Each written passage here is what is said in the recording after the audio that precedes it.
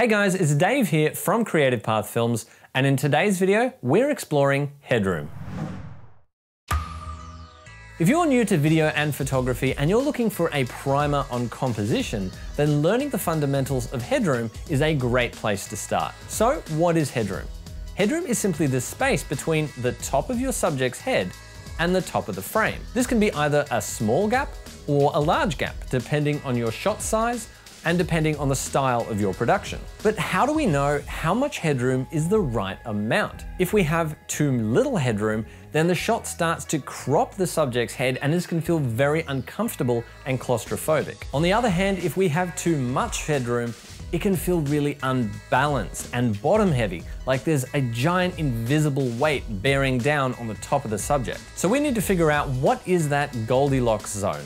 Not too little, not too much, just the right amount.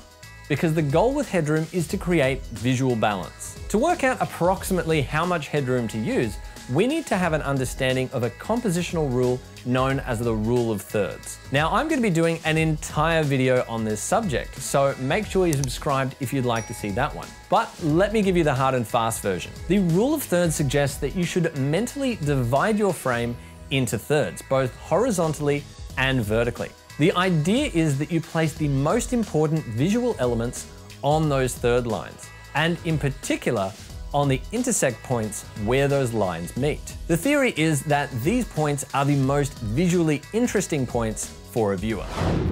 So now let's tie this back to headroom. What's the most visually important element when you're shooting a person? That's right, their eyes. So this guideline suggests that if we position the eyes on the top third line, we should have a good amount of headroom in most circumstances. I say in most circumstances because this rule doesn't always work perfectly 100% of the time, but it is a great place to start when you're just starting out and you're still developing your compositional eye. Where this rule starts to fall apart is in shots wider than a medium shot and shots tighter than a close-up. When you put the eyes on the top third of a wide shot, it starts to make the shot feel very bottom heavy, with too much negative space above the head.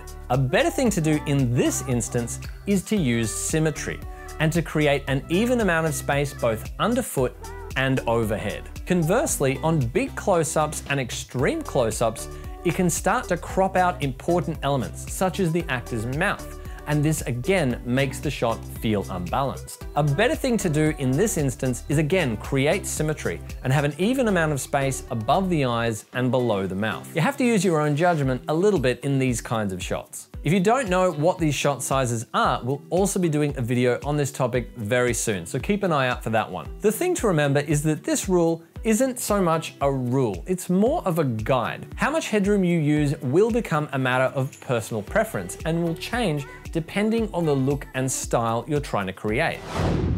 It's once you understand rules like this that you can really learn how to start bending or even breaking them. And sometimes this can be done to great effect and can really help improve your storytelling. Let's say you have a character that's feeling grief and loss. Well, you might frame them in a wide shot and position their eyes lower in the frame. This will make the audience feel like there's a weight bearing down on that character, and it will really make them empathize with that emotion that they're going through. The legendary Conrad Hall used this to great effect in the film Road to Perdition. Conversely, let's say you've got a character that's a bit unhinged, a bit hysterical. Sometimes by going tight and cropping off the head in an unusual way, this can really make that character feel unbalanced and on edge. And it can be very effective for certain types of films. These kind of shots are best used sparingly because that maximizes their impact. At the end of the day, these rules are there to be broken, but you should always do so with intention and a clear understanding of why.